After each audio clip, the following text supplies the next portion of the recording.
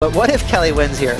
What if, and this is a big one, he wins lowers? Because, you know, if we get a big south swell, you never know. He could take it down. All of a sudden, he gets in the mix. That'd be pretty interesting for the world title. Well, we're going to have a look at John Florence's run to the final now.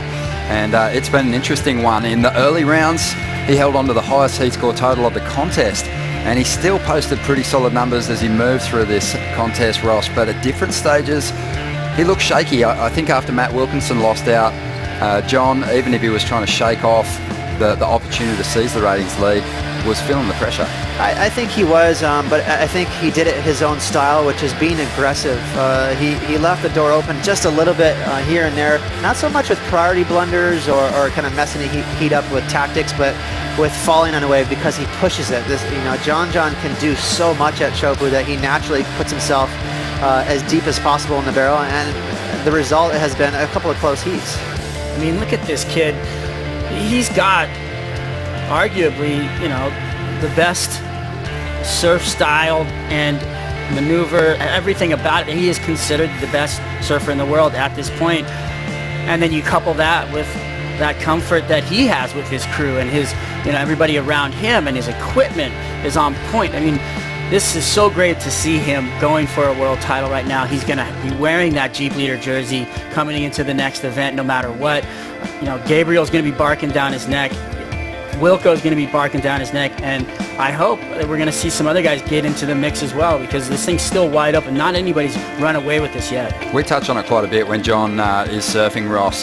His victories on the CT, Brazil twice, and France, so all sand bottom locations. We know he is one of the if not the best reef break surfers on the planet at the moment, but a final spot has eluded him here in the past. This is a huge opportunity, and he's going to be ultra hungry, not just for the title race, but to actually just validate his position as one of the best barrel riders on the planet. But Kelly's going to be feeling that pressure as well. He's so hungry for an event win. I think the reason why John has some of those big results at the venues that he really appreciates have eluded him is the fact that and he's admittedly trying to work on it, is just cleaning up the tactical game, the priority stuff, making sure he really utilizes his time in the water. We all know that he's a freak of nature. He a lot of the times in the past, especially in the past, 90% of his heats, he surfs his way out of it. But now on top of that, he's trying to have clean heats like an Ace Buchan would.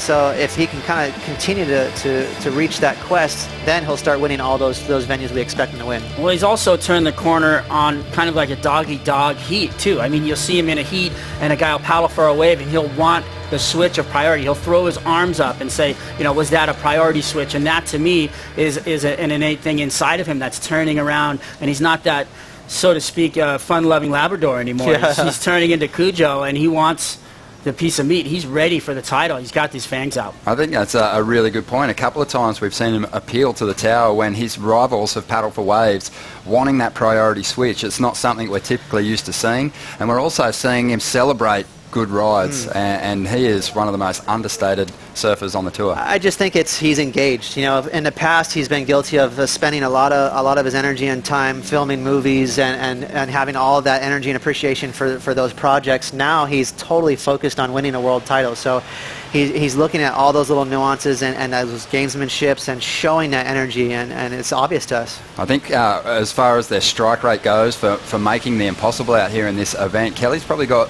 John covered. He's been coming out of some really deep barrels. John has certainly had his own special experiences in 2016, but he's got to make sure that if he gets behind that foam ball, he fights his way over it, because Kelly's been so good in that department throughout this contest. Like John almost did it, almost trumped the champ Kelly Slater with that one that he came out of and kind of pirouetted, fell off the back of his board where he rode over that foam ball.